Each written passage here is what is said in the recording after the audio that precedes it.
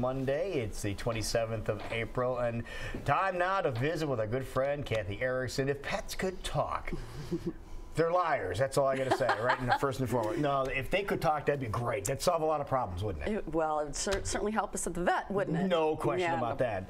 But we're here to give you some tips, some advice, some things that you learn about pets. Yep. Well, today we have all kinds of things to talk about, so we'll get going. First thing I want to talk about is the Fence Project Des Moines. This is an organization that started back in April 2012, and what this wonderful volunteer group does, much like groups all over the country, you'll see this in many cities, is they find dogs in the community that are either chained or in a very restrictive kennel situation, you know, sort of cobbled together. And they go out, they get donations, they pull together a team, and they do a build. And Saturday morning, this Saturday morning is build number 55 for this group. I've never heard of this. Right, they do. Well, they only work in the summer from the time the ground thaws, so that's why they're just starting now. And then they stop in the fall. But the neat thing that they do in the winter, the beginning of the winter, is all the dogs that they've done builds for, they take straw to all the dog houses and make sure those dogs are all. You know, they do a lot of follow-up, make sure those dogs are nice and comfy. What a great idea! They are. You can find them on Facebook, facebook.com/FenceProjectDM. Okay. Or reach out to them at fenceprojectdesmoines@gmail.com. I'm writing this one down. Yeah. Well, like I said, people actually respond favorably. I was going to say, is this in prevention of puppy mills, or this is more residential? This is more residential, and I would say this is a little bit in response to people just not knowing. Maybe they were raised with a dog on a chain, but this group is anti-chain, confinement, and so what they do is they get everything donated. And they go and they put up the fencing, they put in the posts, they put in all the wire, they make it so the dog can't get out, they bring a dog house. Sometimes they bring, Teddy's Rough Riders comes and does a grooming, and then they make sure the dog has tick and flea prevention, and they just upgrade that dog's life. And what's the response from the owners? Are they grateful? Oh, of course, yeah. And they're usually out there helping. Good. It's just a scenario where they maybe just didn't know any better, and they didn't realize that the dog, to have a more happy, healthy life, would be better off in this, and they might not have the resources to get it done. Maybe the money didn't have the money for it. Yeah, fences are pricey. Yeah, they are. But this group comes in. I'll tell you what, they start at 10 a.m. and I did this last summer just to experience. It was so much fun. Adults, children come in, clean up the yard first, then come in and do all the post setting, put up the fence, a lot of zip ties, and I'll tell you what, I am not the queen of fence construction, okay?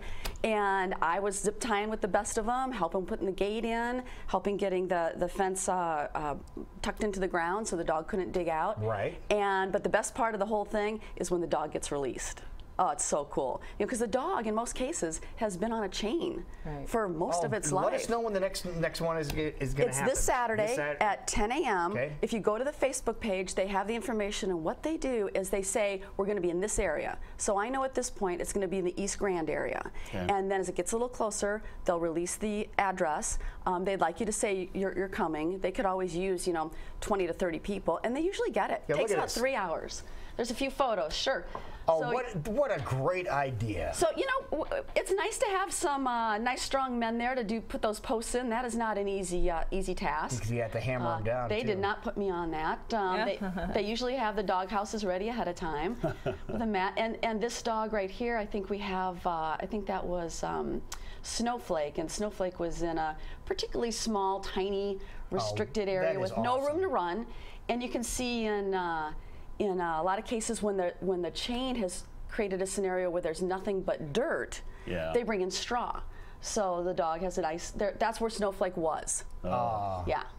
So you can see what this kind of group does. Oh, what a great organization. And what are they called again? It's called the Fence Project Des Moines. Des Moines. Wonderful group. Okay. All nonprofit, all volunteer, wonderful organization. And everything from a little weed whacking there to, like I said, zip tying. If you can zip tie, you can help this group out. Nice. And I'll tell you what, I learned that I'm a good zip tie. That's the way to dig a hole, by the way. It is, but they don't always have that. Yeah. They don't always have that. The next thing I wanted to talk about, there's a recall that popped up just late last night, and it's for the Nylabone Puppy Starter Kit.